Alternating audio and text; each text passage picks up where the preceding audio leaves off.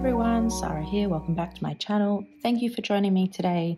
Today is going to be a little ink swatching video of these 3 Herbin inks. As you can see, I got these inks from my mum and dad. They bought them for me and they actually have come all the way from Korea. So what's that? Frenchy ink from South Korea, but love it.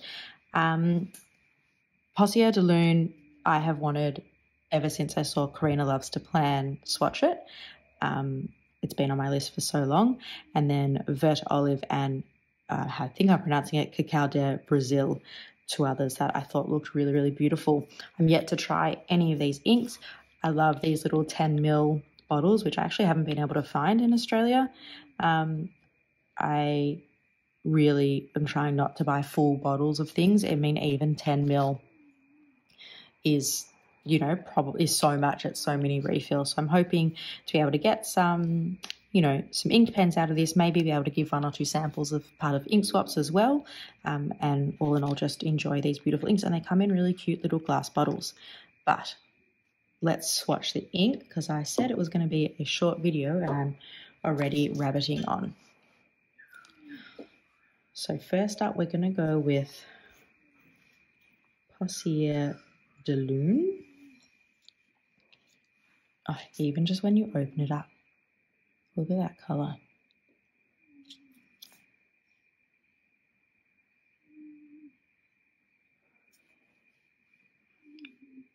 You'd think, I don't know how many videos I've done now, that I'd like do some sort of like spacing out before I start, but I don't. Got my big cup here. Just want to bring that blotting paper in a little bit. So I tried, and I think failed, with this thing on the left here. I was trying to think of different creative ways to kind of show what a currently inked for a month could be. Oh, wow, look at that. That is so, so gorgeous. So it's a purpley pink. It's kind of like an eggplant color. I don't know if it's burgundy. It's just gorgeous. It reminds me of also some of those inks that kind of have like wine names. It is just so deep and saturated and beautiful. There's like a warmth to it. It just kind of, I kind of want to simultaneously hug it and put it in a wine glass and like eat it. I hope those descriptions make sense. I'm super excited to see how these really dark patches dry as well. Ooh, now let's try and do a writing sample here. And let's get my spelling right, shall I?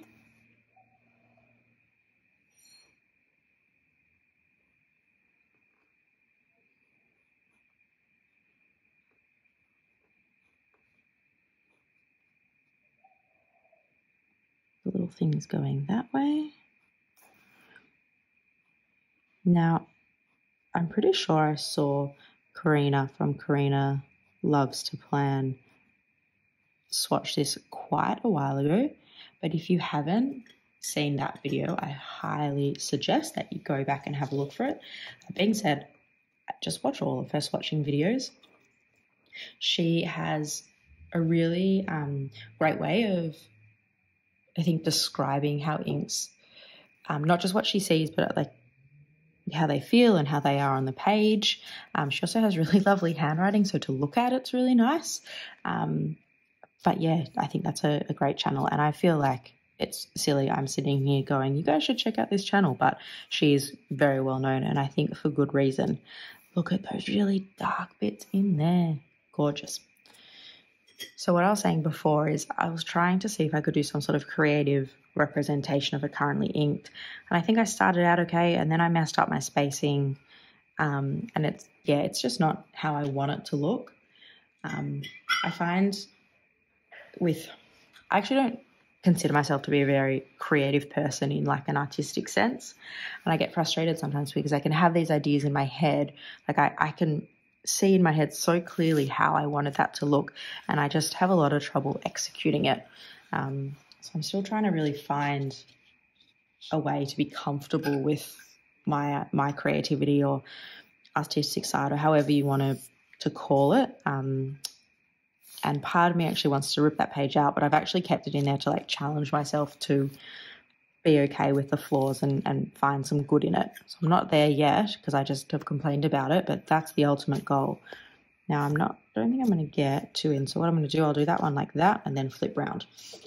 So the next color, let's do this one, Cacao de Bresil. This is a brown, but as you can see from that little swatch there, it's definitely on the warmer side. A pen friend of mine, I've never really tried brown inks, and recently my pen friend Jane sent me a couple and I really liked them, so I'm just wanting to explore that a little bit more.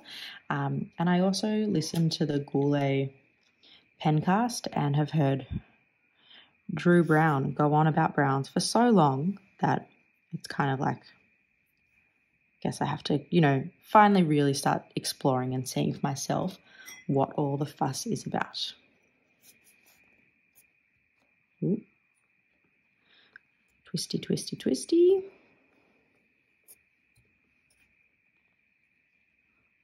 Oh, wow, that is so awesome. That is so up my alley. That is my vibe of ink right there. So, do I describe that? I would say that is a light purple brown. It's kind of on like the mauve side of purple. That's the cooler side, mixed in with, some really, but light brown, not going to like a mustard, so not going to a yellow. It's taking what is a quote unquote true brown and diluting it. So it's like a diluted brown with hints of purple and pink around it. And I suspect that this is going to be a really nice shader, which we might not see much of in this nib. But just looking at that, I think that's really, I'm so happy. That's so beautiful. All right, let's do a writing sample here.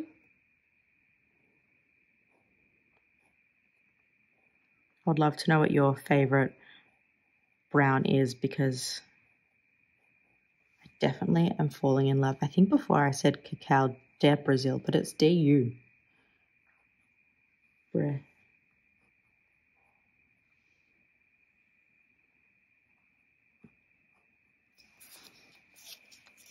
And again, if you've watched any of my videos, you know I kind of have a bugbear of when inks swatch really beautifully, but then you do a writing sample and you can't see anything. And so when inks are on the lighter or less saturated side, but then that writing sample still has a punch and is readable to it, I'm very happy Sarah, basically.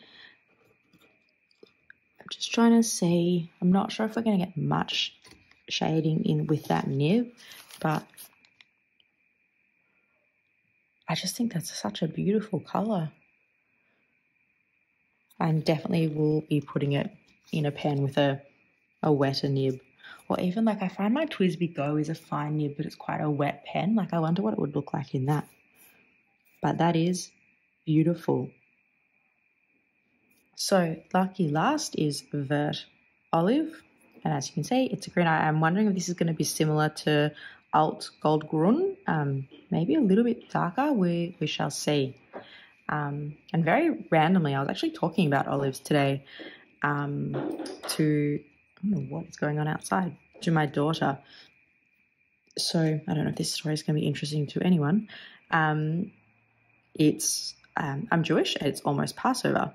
And growing up, like when you do the service bit at the start of the Passover dinner or the Seder, you don't eat anything until like certain points. But we always had like some of the food like out on the table ready to eat, including some of the entree stuff. I'm trying to think of like the English and not the Hebrew and Yiddish words. And there we always had, for some reason, we always had bowls of just really basic black Spanish olives, and it just became a thing that we wouldn't get in trouble if we kind of snuck a few olives.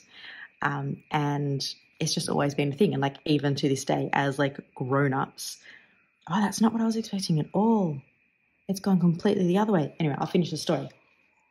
As grown-ups, we won't touch any other food, but we will still sneak these, you know, in a jar olive. Like they're not fancy at all. They're in a jar, you know, the liquid in it's probably full of salt or sugar to keep it, you know, somewhat preserved.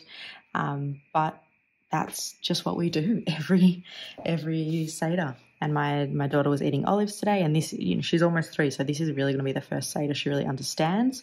And I was telling her that, and I'm hoping that's how I'm going to be able to keep her entertained through that first bit of the dinner, where we tell the story, is just keep feeding her olives.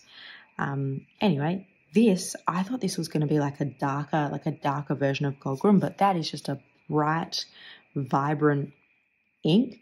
And I guess now that I think about it, it kind of reminds me of olive oil, which makes sense. So maybe I was just being silly beforehand. Let's do a writing sample. I'm intrigued to see how this goes down. Wow. So that, it looks a lot greener, I think, in the writing sample compared to the swatch. I'm not sure if that's coming through. I'm just taken aback. I was not expecting that vibrancy. But that is cool. So I'll bring that up to you here. I think I was pressing a bit hard there, so I think that little bit of feathering was actually me, not the ink. It's green, it's yellow. I don't know if this makes sense, but there's almost like a goldness to it, but really it's kind of reminding me of especially these lighter bits of olive oil, and it has that kind of slickness to it as well. Again, similar to this, I love that it's a lighter ink, but that the sample is really legible. That's something I am always on the lookout for, and completely different to what I thought it was going to be, and I think also quite different to the swatches I saw, but that's not a bad thing. That's really cool. Really beautiful ink. So those are the 3 inks that I got. How about I put them in the right order? From my mum and dad, Poussier De Lune, a beautiful, rich and velvety purple. Cacao de Bresil. I'm calling it what's purple and brown together? Purple. And Vert olive, which is a really vibrant, light, punchy, greeny yellow.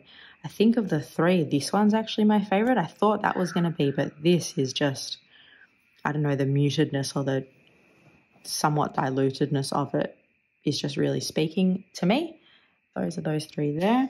And looking at how this shading, you know, these darker bits here are drying, I think is really gorgeous. So I'll do one last close-up for you.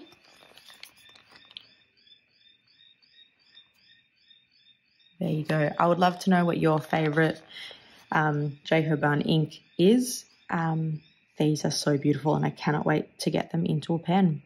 As always, guys, thank you so much for watching. And I don't think I've asked this in a while, but if you could hit like and subscribe, that would be amazing. It really helps me and my channel out.